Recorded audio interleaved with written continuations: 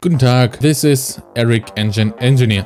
Today I want to talk to you about Magica Voxel. We will see how to get the models from Magica to Unreal. Especially we will prepare them for the sweet Unreal materials. This is not about how to use Magica Voxel. Download it and tinker around, explore it yourself. It is a light and simple voxel editor with a very nice selection of modeling tools. Maybe you will find an even better way to do this, I don't know. I really like this tool to block stuff out, make placeholder objects, eyeball the size and proportions, whatever you can think of. Together with the Unreal materials, we can also make the models look really good. If you're not interested in the materials, we will start in the most basic way. Let's talk about the prerequisites for the material workflow. We need Magica, Blender, and I highly suggest the Blender to Unreal plugin. If you cannot access the GitHub file, then follow all the instructions from Epic. And of course, a nice installation of Unreal, because Unreal is the best engine on the world. You have made the most beautiful model in Magica, but don't know how to proceed? The question is, do you really just want to get the model out of Magica and slap it into Unreal? If yes, use the OBJ export, you're done. I will show it to you. Press export, select the object, format, alias wavefront, save, open Unreal, open your export folder of Magica, drag and drop, import, and you're done. There's nothing left to do. Now we saw the simple export, but if you are like me, you maybe want to use one or more materials in Unreal or do further adjustments in Blender, then now your time has come. We want to export this. We will select now the Stanford polygon format, PLY, hit save. In my case, I want to replace it. Yes, we are going to fire up Blender, open the general file. And as you see, I installed the Blender to Unreal plugin from Epic, link in the description box down below. We want to press A to select everything, delete it, go to File, go to Import, select Stanford PLY, navigate to the folder used for Magica Voxel, open the export, open our level 10 PLY, import PLY, and we're done. We imported the model in Blender. Activating the statistics in Blender, we see, well, here's a lot of geometry going on, which we don't need. If we go into the edit mode, we will see what exactly is happening. If you select a face and try to move it, these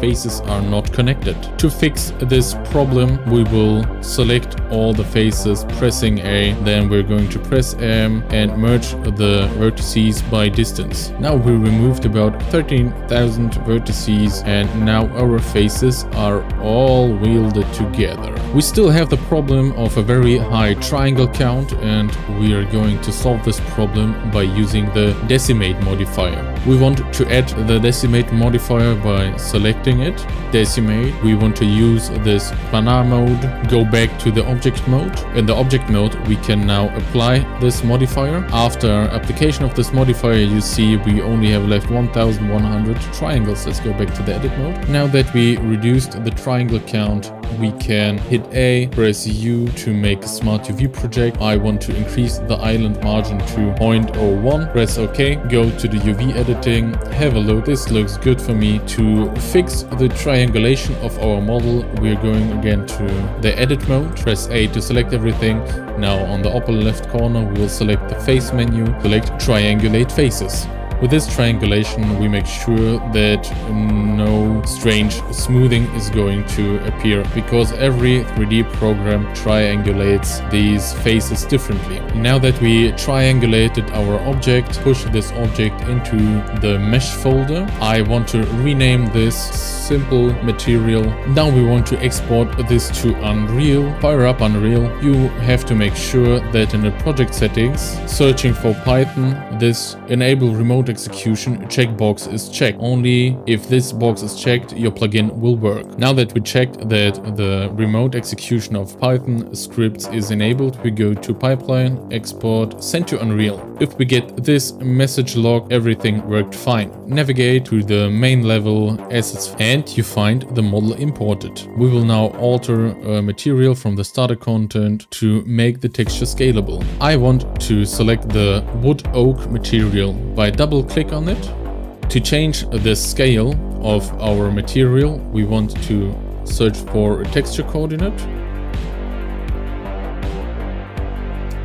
make a multiplication, multiply this with a parameter. We want to select the scale parameter, call this scale, set the default value to 1. We're going to put this into every UV input. We have this color texture sample. We want to put this into the normal texture sample. And we also want to feed this as an input for the macro texture variation. So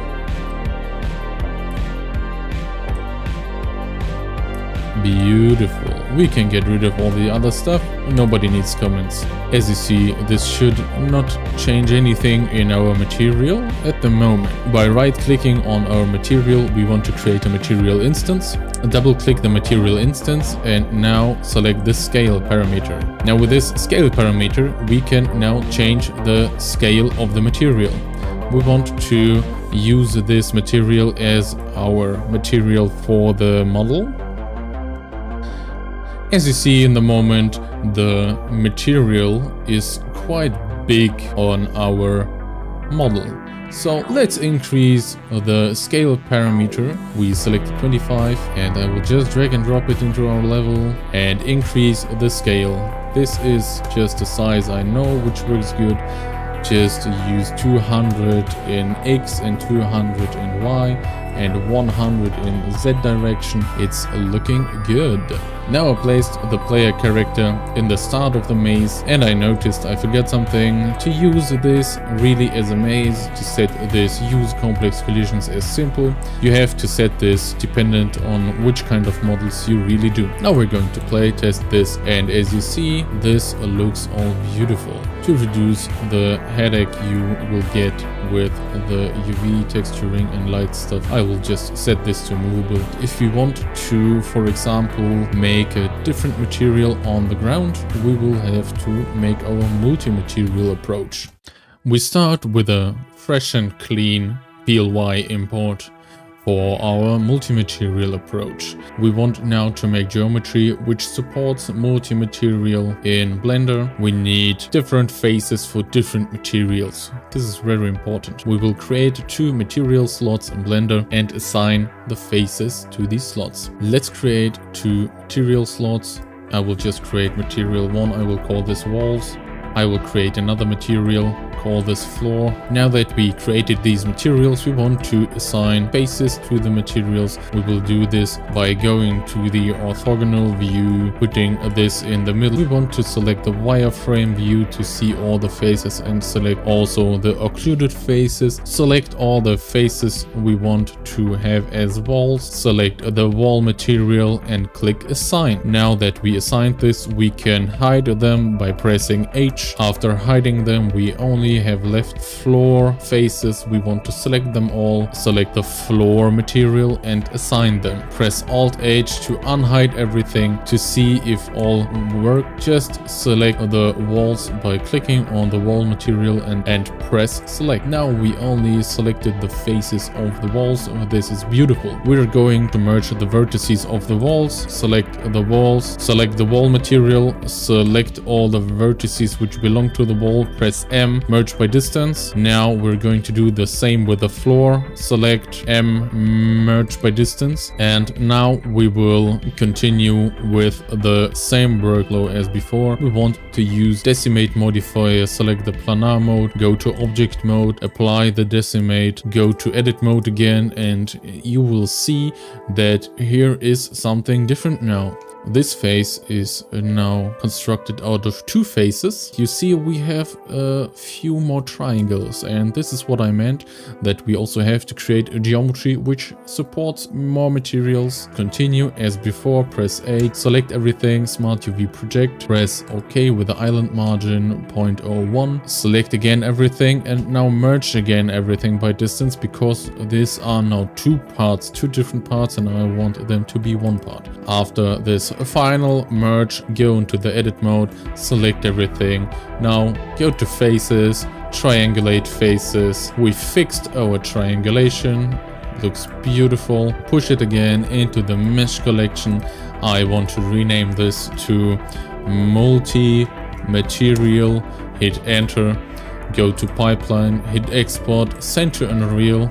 This is how it looks now. It worked in Unreal. We see we have now two different materials, floor and walls. We don't really need them, but whatever, we will leave them. Open up the static mesh. You see we have in this material pane of the details, we see there are now two slots, one called walls, one floor. For the walls slot, we will take our oak material, our instance, which looked pretty good. And now to see how this looks in our level, we will just replace this level 10 simple mat with the multi-mat. As you see, everything looks fine. We just have to set use complex collision as simple. Now we can playtest this, and as you see, we have now the multi-material support. If you want to use more materials, you will have to make more material slots in Blender and just follow the way I started. The most important part in the multi-material approach is that you do not merge